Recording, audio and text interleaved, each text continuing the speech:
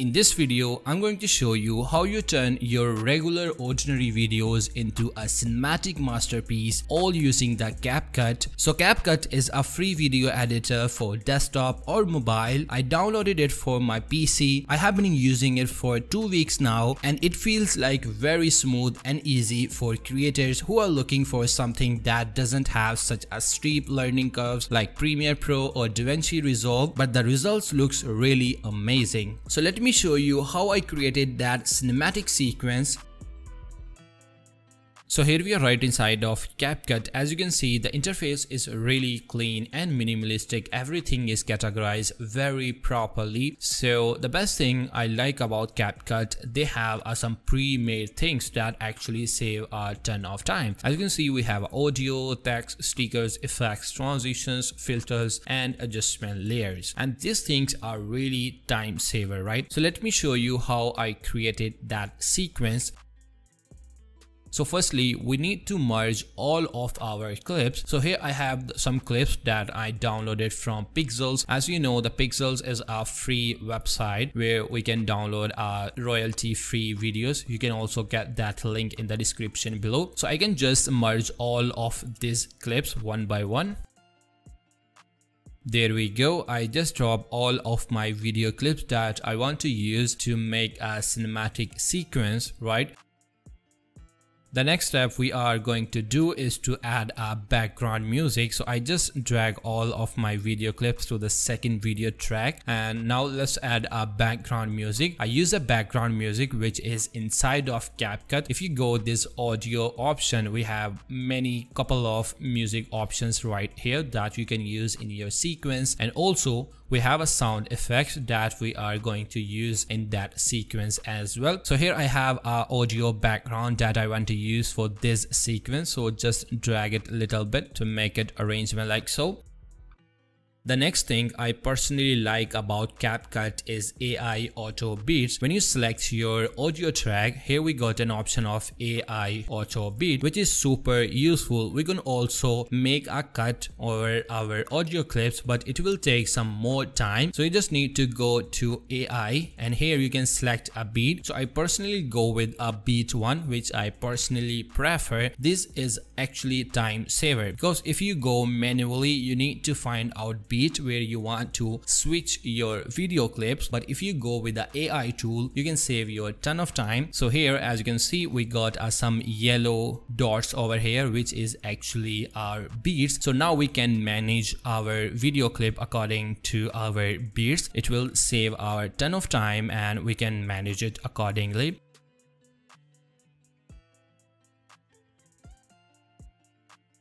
Yeah, there we go. We just set all of our video clips according to our audio beats.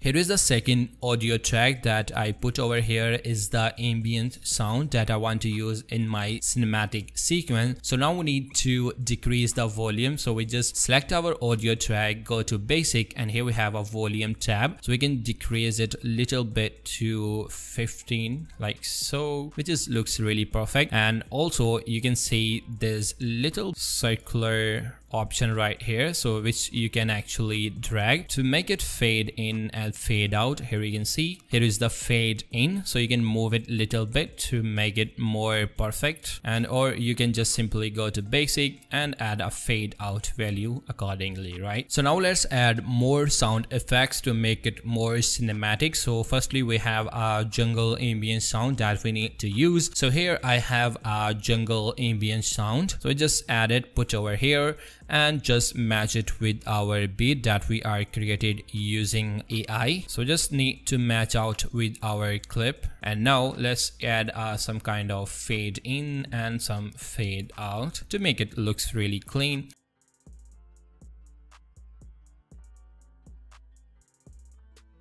So yeah, I added all the sound effects that I want to use according to my video clip.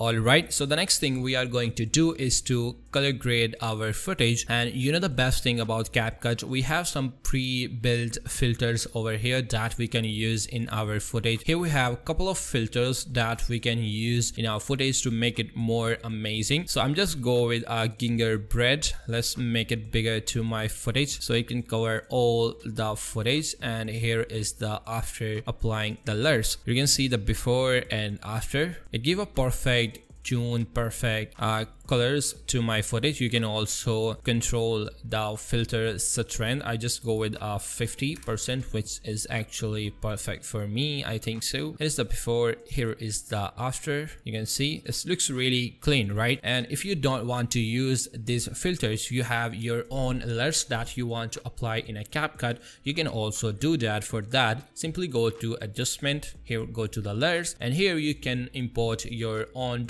.cube file or 3DL file that you are created in Premiere Pro or DaVinci Resolve. It doesn't matter. You can import over here and use it in your footage, right? And more than that, you can also color grade your individual footage. For that, simply select your footage, go to adjustment, and here we have some color grading option, which is really useful. Here we have adjustment that you can actually do, like we can change the temperature, hue, saturations, brightness, so you can actually customize it accordingly that you actually need. Here you can see we also have HSL, which is actually super useful, and also we have our curves over here so you can play with it.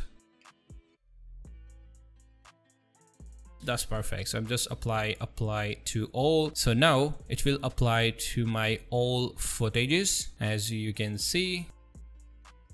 And lastly, we need to add black bars to make our sequence more cinematic. For that, simply you need to select your footage, go to mask, and here select a film strip, and here you can need to manage it. So I just go with a random value like 600, which is looks really perfect. You can increase or decrease the length if you really want to do.